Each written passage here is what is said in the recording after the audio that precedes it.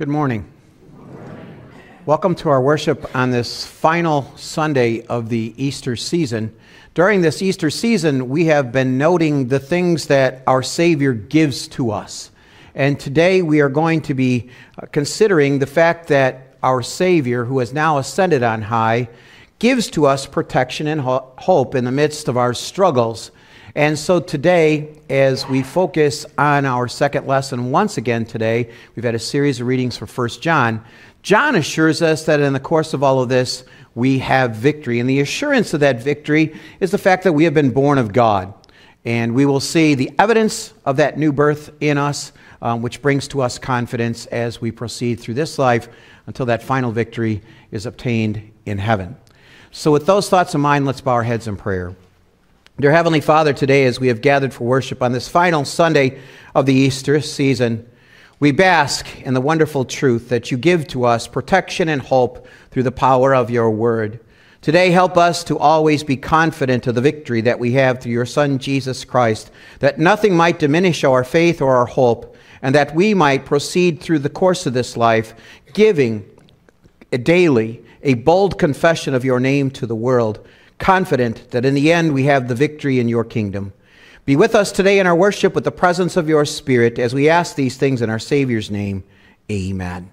Let's begin our worship with our opening hymn, hymn 935.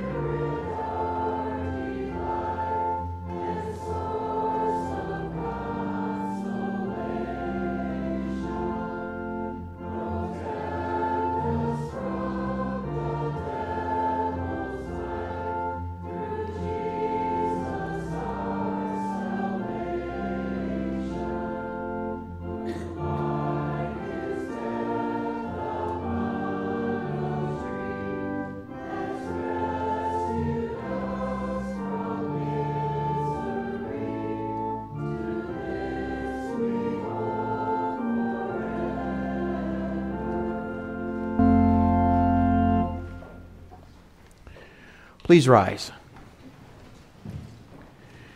In the name of the Father, and of the Son, and of the Holy Spirit. Amen. Blessed are they whose transgressions are forgiven, whose sins are covered. Blessed are they whose sin the Lord does not count against them.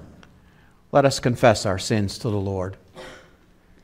Almighty and merciful Father, we have strayed from your ways like lost sheep. We have followed what we have devised and desired in our hearts. We have offended you and sinned against your holy law.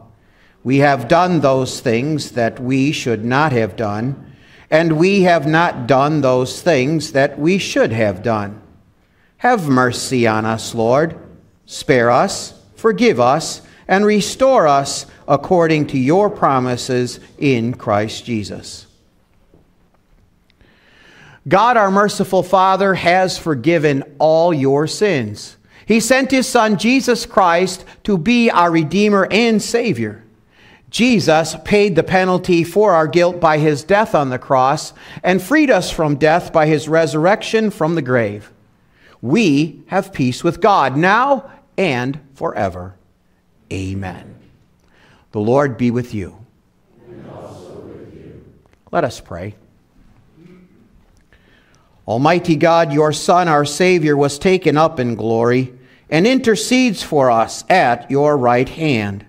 Through your living and abiding word, give us hearts to know him and faith to follow where he has gone, who lives and reigns with you and the Holy Spirit, one God, now and forever. Amen. You may be seated.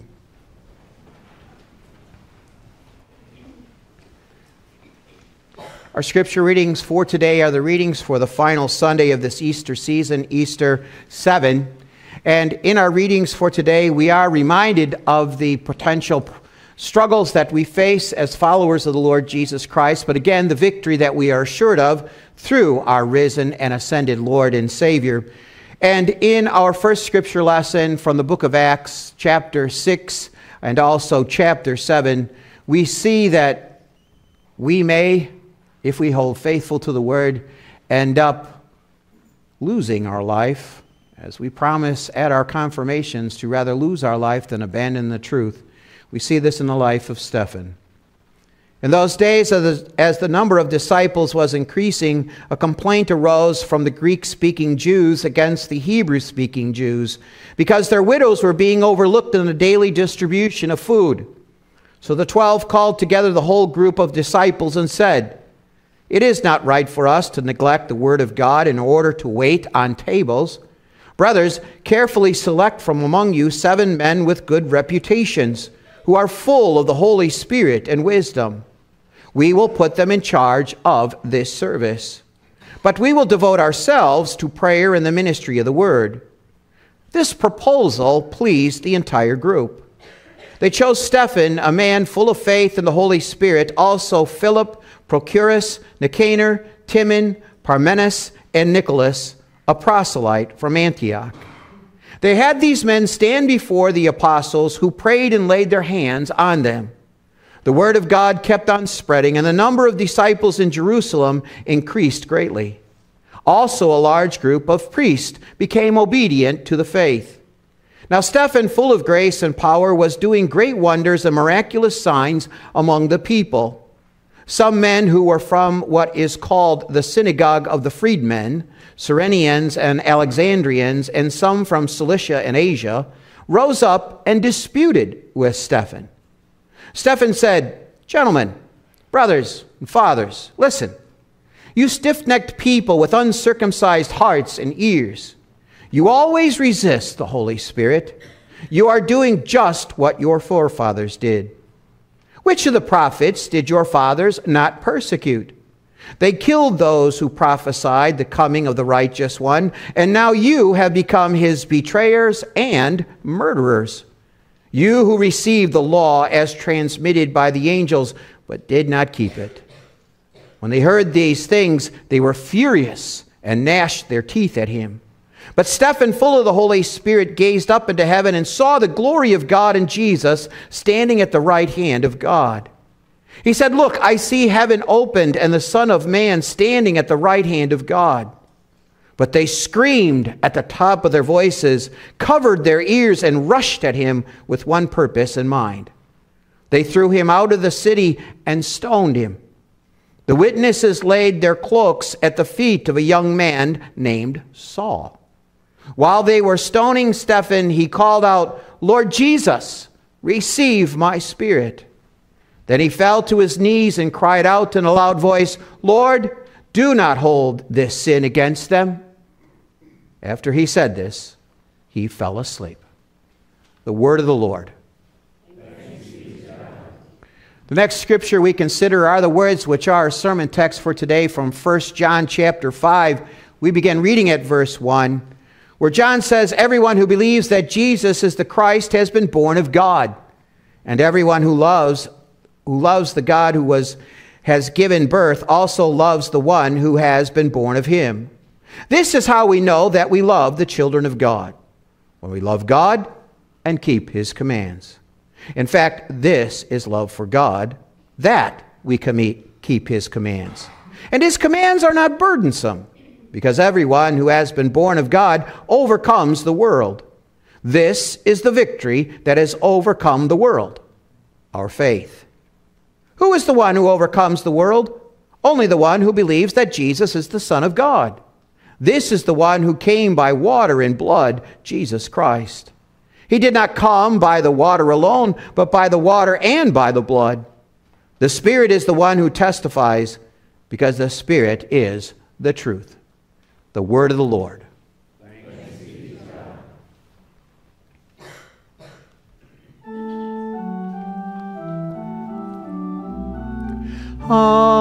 Hallelujah, hallelujah. Hallelujah, hallelujah. I will not leave you as orphans. I will come to you. Hallelujah, hallelujah. Hallelujah, hallelujah.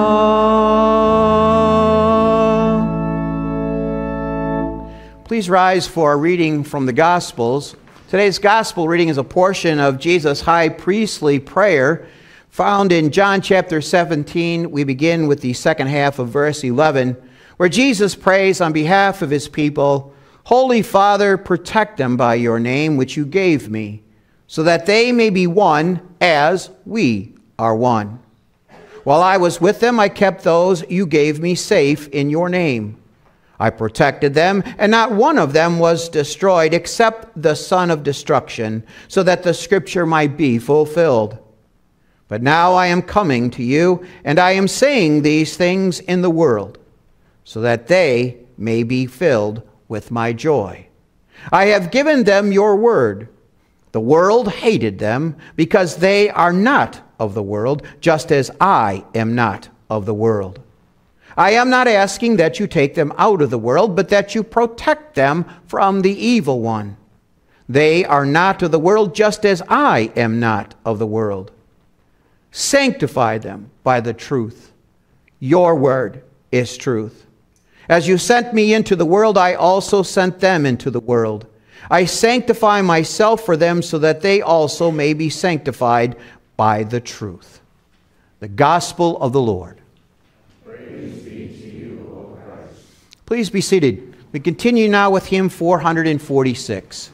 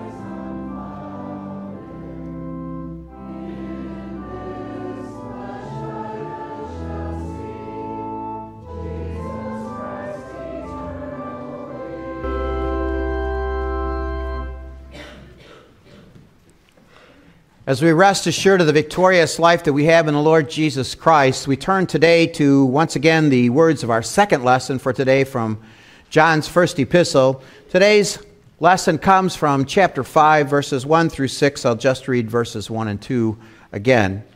Everyone who believes that Jesus is the Christ has been born of God, and everyone who loves the God who has given birth also loves one who has been born of him. This is how we know that we love the children of God, when we love God and keep his commands. Let us pray. Dear Heavenly Father, today, on this last Sunday of the Easter season, as we continue to celebrate the victory we have in your Son, Jesus Christ, make us confident of this victory as we face the struggles of this life. Let your Spirit fill our hearts with a deep love and desire to grow in your word so that our lives might display you in all that we do. Let that be true of our study today as we ask these things in Jesus' name. Amen. During this Easter season, what have we seen? In our themes, we have seen that Jesus gives us something. Since Good Shepherd Sunday, we have seen, first of all, that the Good Shepherd relates to his disciples as a shepherd tends his flock. Then we saw that he relates to us as a vine relates to the branches. And then we saw that Jesus imparts to us, gives to us a love that imitates the same love that he has had for us. On this last Sunday of the Easter season, we see our high priest doing what for us? Well, what a priest did. A priest stood between God and his people, interceded for the people in the presence of God. Today in our gospel reading, we saw how Jesus goes to the Heavenly Father on our behalf. For what purpose? What is he asking the Father for? He's asking for our protection. You see, his mission was soon to be over. He's going to the cross on the very next day, isn't he? And after this, he is going to be leaving for a while. This past Thursday marked once again the fact that Jesus, after he came back to life, spent 40 days with his disciples and now has returned to his Father, continuing to demonstrate his power that he now uses seated at the right hand of his heavenly Father, where he continues to do what? Intercede for us. But even though he's not going to be here, present here on earth, he doesn't mean that he is no longer concerned about us, that he no longer cares about us, that he no longer is invested in us. The hatred that he was going to experience in an enormous way on the very next day on the cross was going to be transferred from him to anyone who faithfully followed him. He's going to leave. But as our gradual stated for today, that phrase that we sung in between our epistle reading and our gospel reading, he wasn't going to leave us as orphans. Next Sunday, we celebrate the wonderful gift of the giving of the Spirit. And what does the Spirit work through? That thing that he has given to us, which is our weapon against all of the enemies that we face. A sure weapon, a strong weapon. And that is the truth of his word. That word is what we use to fend off our enemies. That word preserves us in our faith and keeps us solid as God's people. In our first lesson for today, we see the danger that we face as we profess his word faithfully in the world. We see that in the life here of Stephen. Stephen, as we heard this morning, was one of 7 men that had been chosen by the apostles to carry out the work of distributing food to the widows there in their community. But Stephen's work went beyond that, if you noticed in our reading. He didn't just distribute food to these people. He spoke the word of God and performed miracles. The Holy Spirit was working powerfully through this man. His sharing of the truth eventually brought what? Opposition. Fierce opposition. He is attacked. He is arrested and brought before this same ruling body that would convict Jesus and assign him a death on the cross. There before this ruling body of Jews, it's an unbelievable thing what he does. I've often said I do not think that many homiletic teachers would suggest that you begin a sermon the way that he began his message before this hateful group of people. Stiff-necked, he called them. Murderers, he referred to them as. But by the power of the Holy Spirit, by the word that was resting in his heart, he gave this testimony that was clear and bold and concise and faithful to God's word. And what did it incite? Even more hatred. Because what did our reading tell us? They became furious. They were literally out of control. They covered their ears. They screamed at the top of their lungs. They grabbed Stephen and they take him out of town. And then they begin to pelt him with stones until his life is gone. But in the midst of this, did you notice his demeanor? He doesn't become hateful. He does not panic. Instead, he remains calm. He remains at peace. He calmly and confidently entrusts his life into what? Into the hands of his Father. He says, Father, I give you my spirit. What you see here in him is an imitation of Jesus at the cross. And Jesus is further imitated in the final words that he speaks. Father, don't hold this against them. Jesus acknowledges this type of danger for all of his disciples in the gospel reading for today. Even while he was here on this earth, the faith of the disciples required protection from attacks from the enemies of the gospel.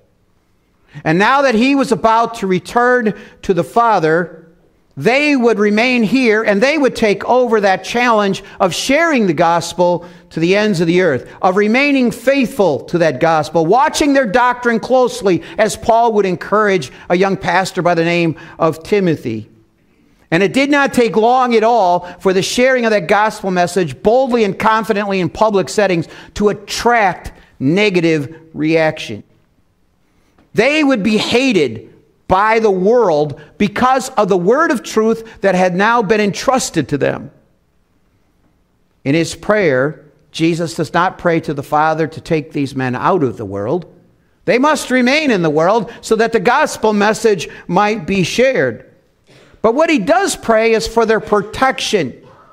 And the key to that protection was found in what Jesus had brought to the world. That was the truth of the Father, the word of the Father. And so we have those well-known words: sanctify them, set them apart, make them different from the world, make them have convictions of the truth. Do it through the word.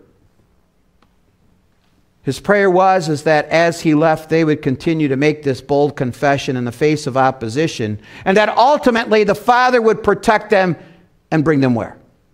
Bring them to their eternal home. We have been considering a series of readings here in this Easter season from John's first epistle. And what has he been doing? In this epistle, he has been exposing the unbelieving world as the enemy of our faith, the enemy of us carrying out our lives as God's people.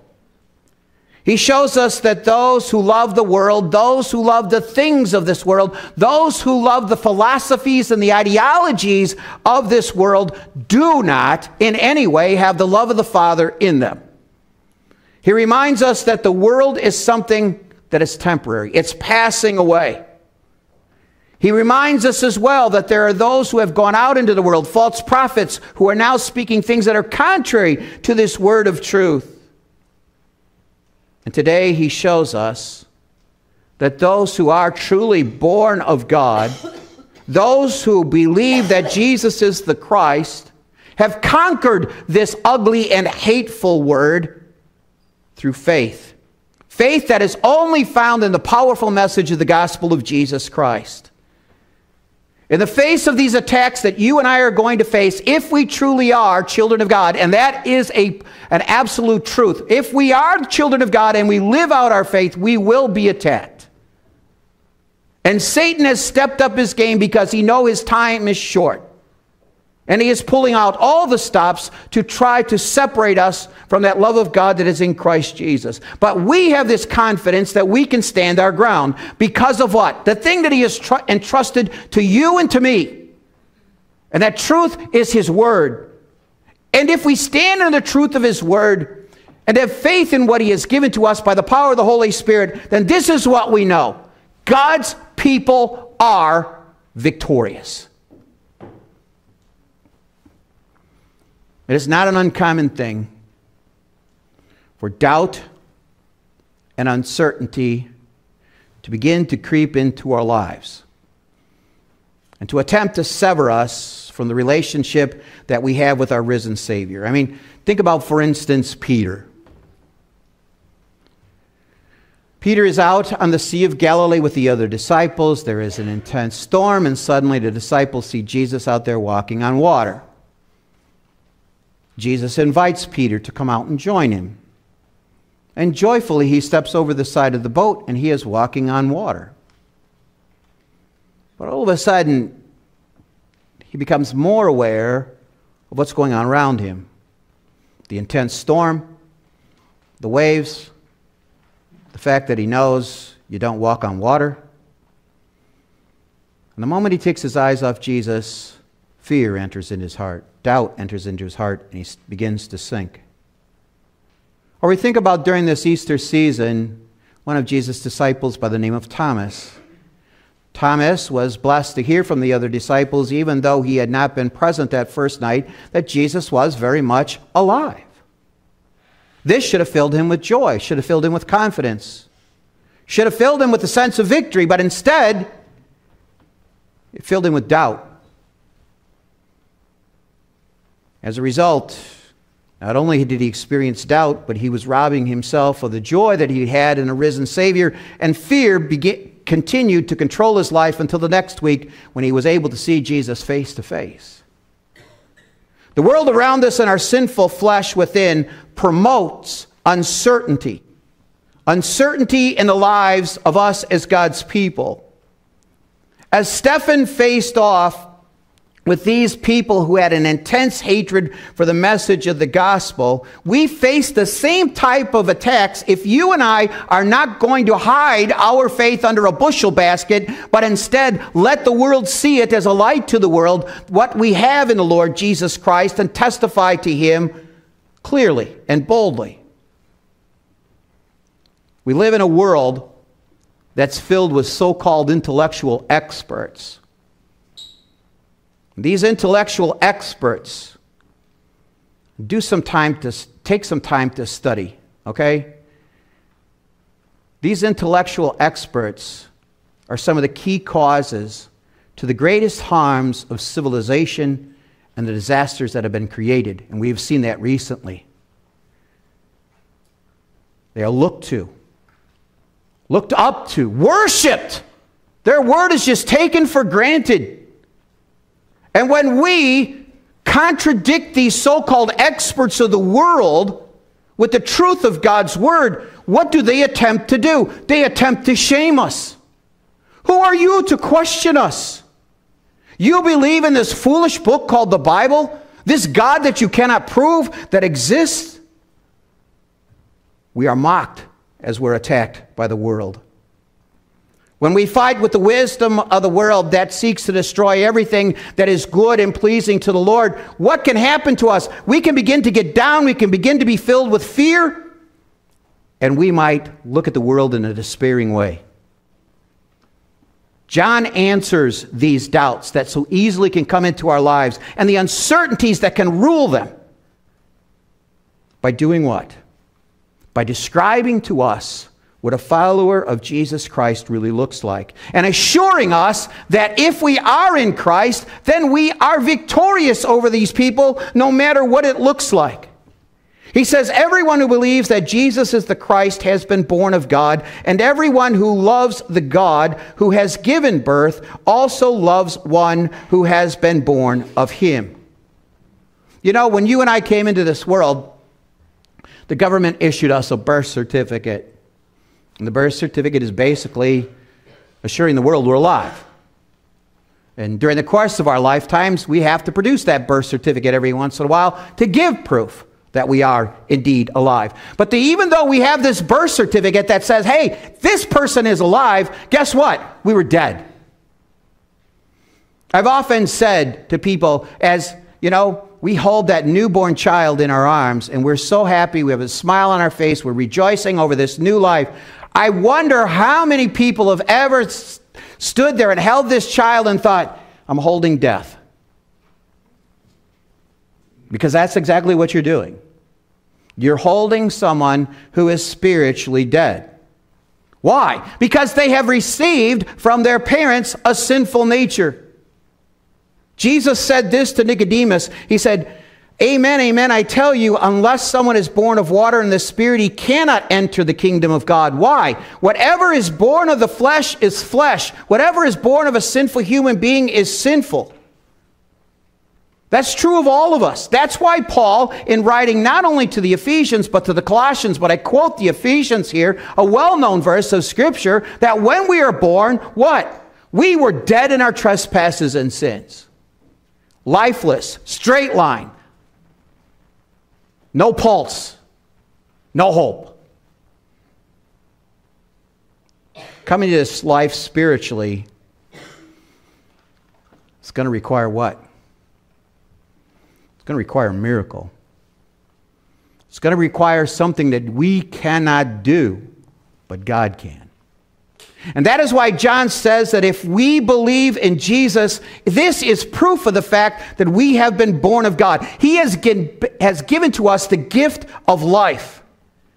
He alone makes it possible for us to see our sin, to truly understand the seriousness of our sin, to truly see our helplessness, that we are like that jailer in Philippi, falling at the knees of Paul and Silas and saying, Lord, what must I do to be saved? Because I see no hope here. I have no power to save myself. He alone has the power and ability to reveal to us where our salvation comes from. Where does it come from? It comes from the perfect life of Jesus. He does something that we are nowhere capable of doing, following these commands of God perfectly, and then taking the command of God and going to the cross and assuming the guilt of the world, and they're paying with his holy precious blood for all the sins of the entire world, assuring us of that in his resurrection from the dead and sealing the deal with his ascension into heaven. The ability to believe alone comes from God by the power of the Spirit that John says seals this to us. Paul, in writing about this gift of faith, says, therefore I am informing you that no one speaking by God's Spirit says, a curse be upon Jesus.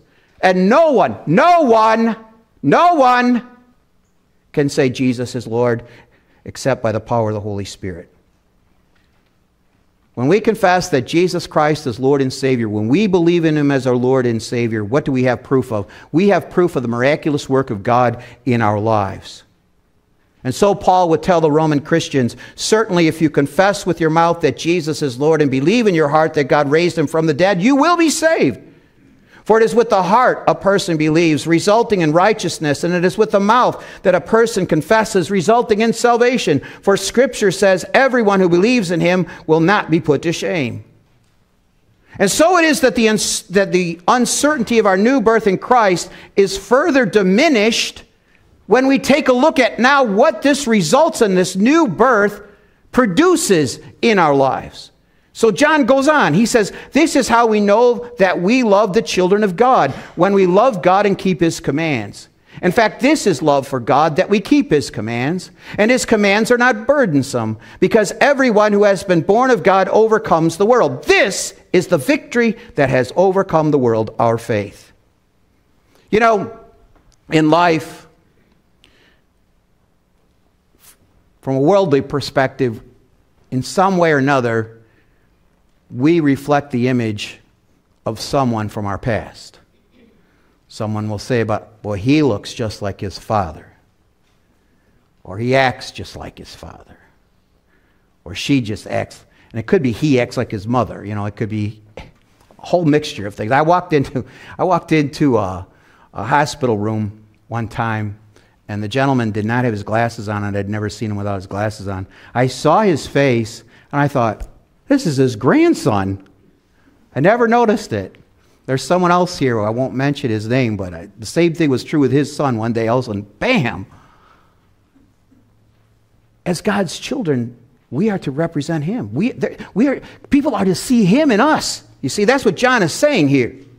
Jesus said, so then if anyone is in Christ, he's a new creation. The old has passed away, the new has come. God's people, as God's people, who do we love? We love God. And because we love God, this love which has come from him, been created in us by the power of the Spirit, we want to conform our lives to his will, which is found in his word. What is that life going to look like?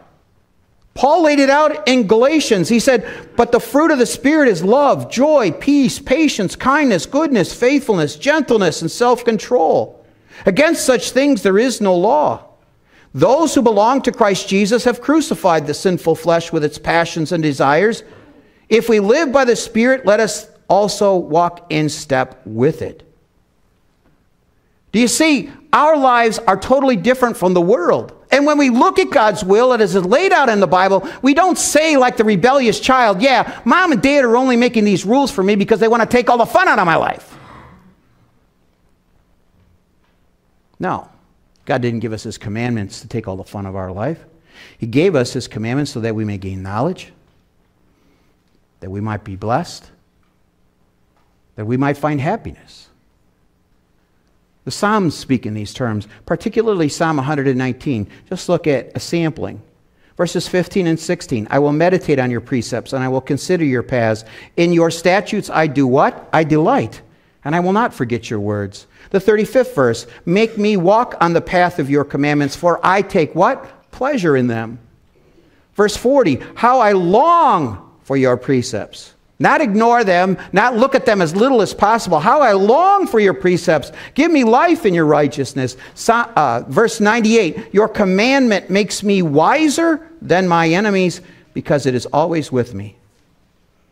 You see, as God's children, we will desire to live as our Heavenly Father. And this is proof and makes us confident of the work of the Spirit in our lives.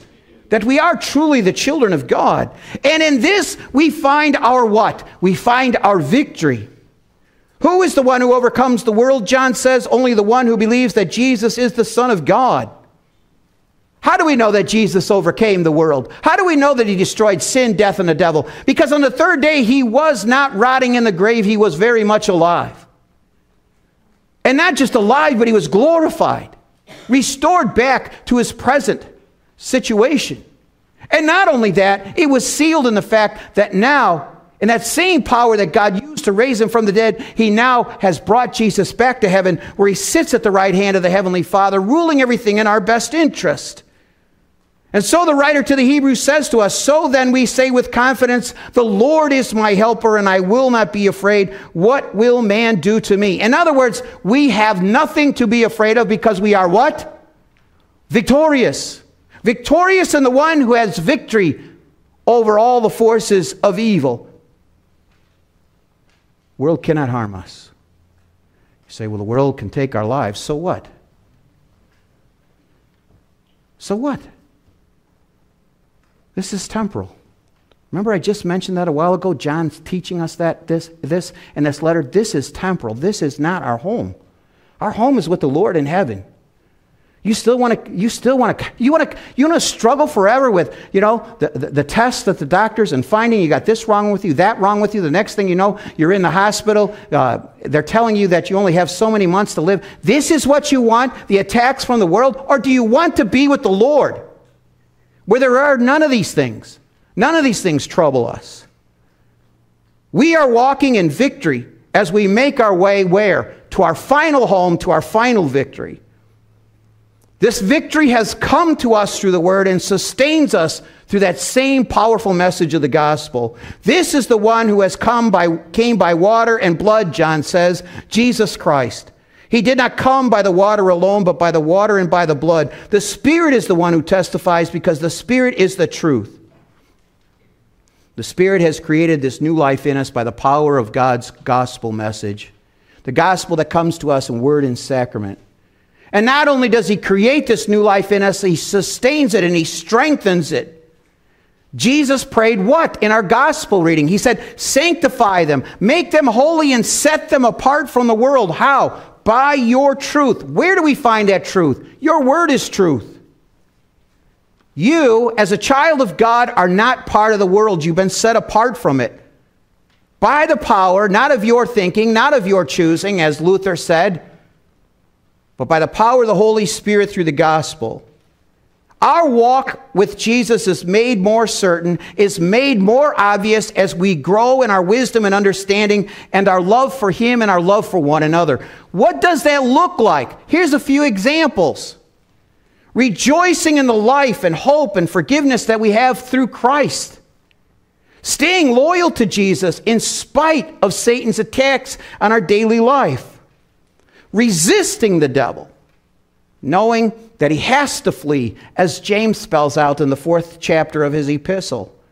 Adopting not the world's value system, not my value system, but God's value system instead of the attractive human philosophies. And I think I mentioned this a few weeks ago. We are a world that is being led by philosophies, not led by religion, not led by Jesus Christ.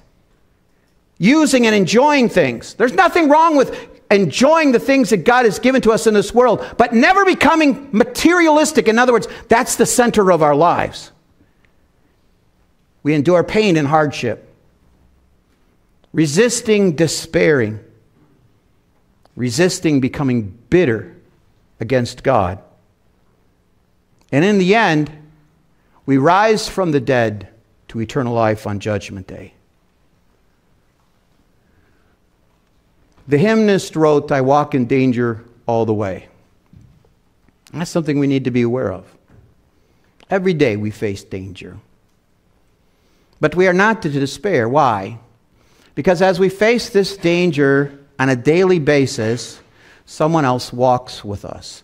The same one who became one of us, even though He was God, He became one of us, took our place, and He has gained the victory over these evil forces at work in the heavenly realms. He's victorious, we are victorious, and our victorious Savior walks with us all the way so that we are indeed safe and secure.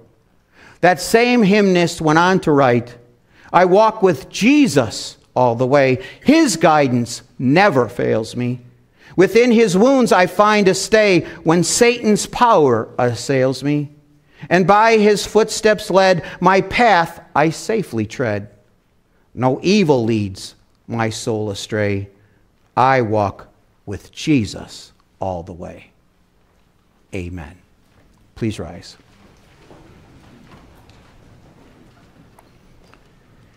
May the peace of God, which surpasses all understanding, keep your hearts and minds through faith in Christ Jesus. Amen.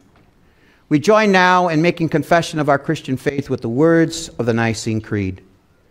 We believe in one God, the Father, the Almighty, maker of heaven and earth, of all that is seen and unseen.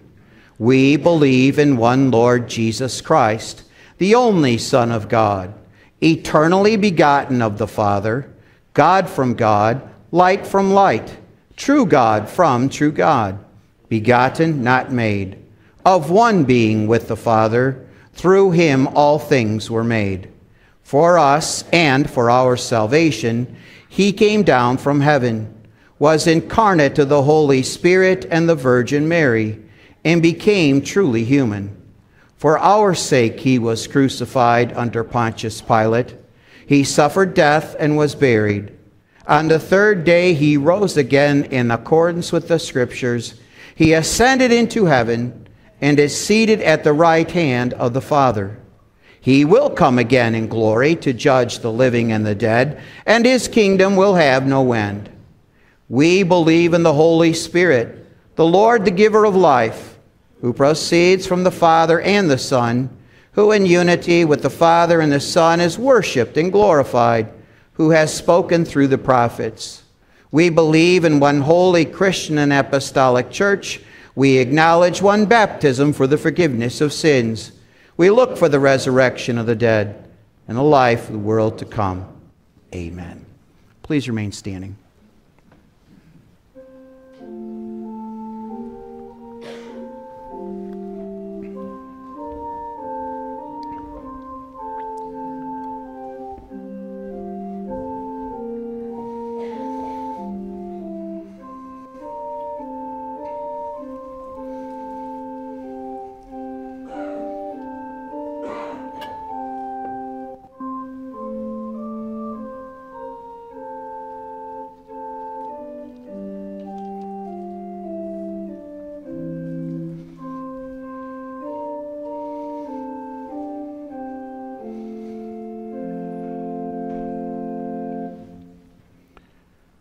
Let us pray.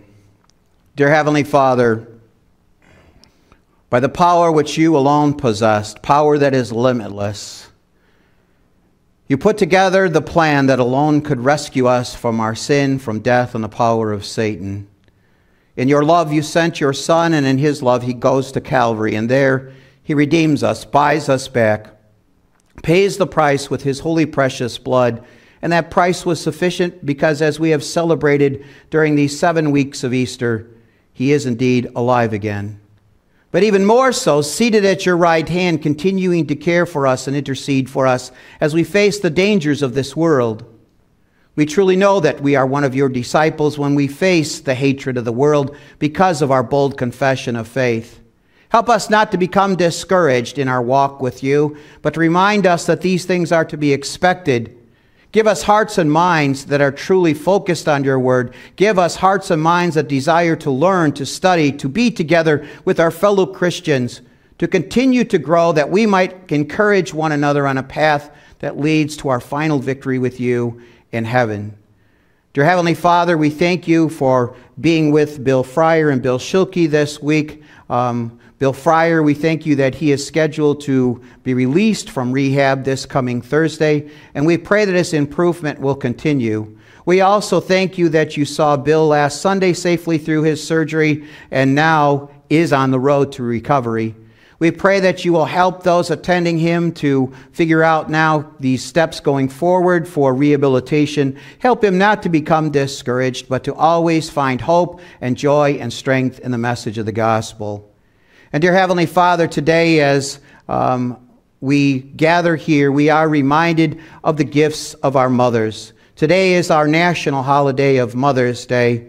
It is such a blessing, the mothers that you have given to us, who not only you use to give us life so that we might be here physically, but you also use them so that we might come to know Jesus as our Savior.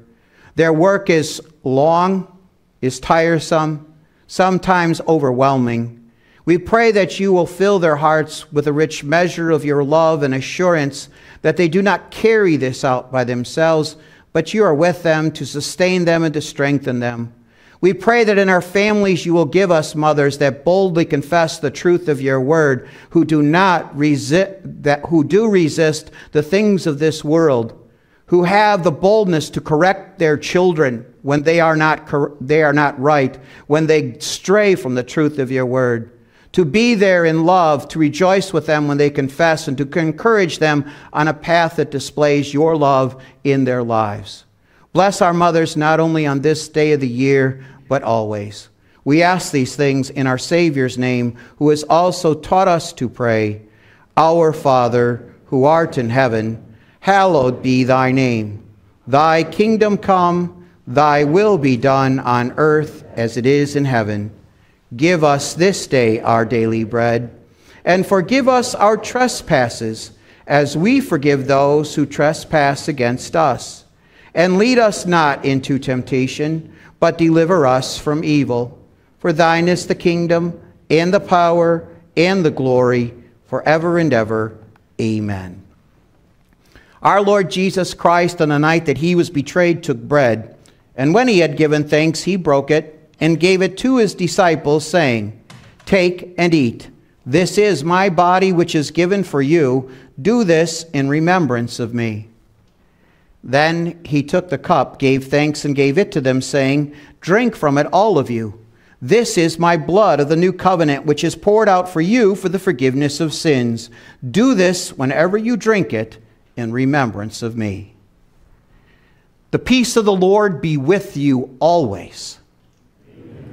Please be seated. During the distribution of the Lord's Supper, the congregation will sing hymn 675.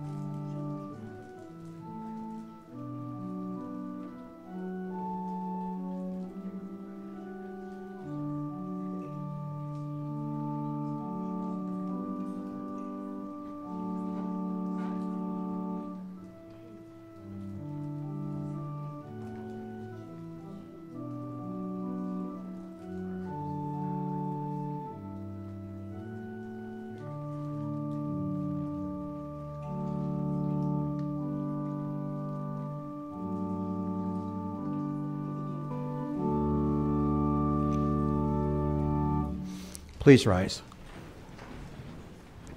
Give thanks to the Lord, for he is good.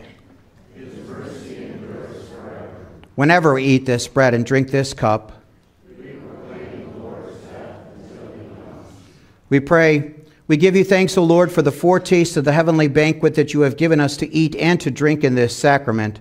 Through this gift you have fed our faith, nourished our hope, and strengthened our love. By your Spirit, help us to live as your holy people until that day when you will receive us as your guests at the wedding supper of the Lamb, who lives and reigns with you and the Holy Spirit, one God, now and forever. Amen. The Lord bless you and keep you. The Lord make his face shine on you and be gracious to you. The Lord look on you with favor and give you peace. Amen. Please be seated. We close today's service with hymn 924, singing stanzas 1 and 6.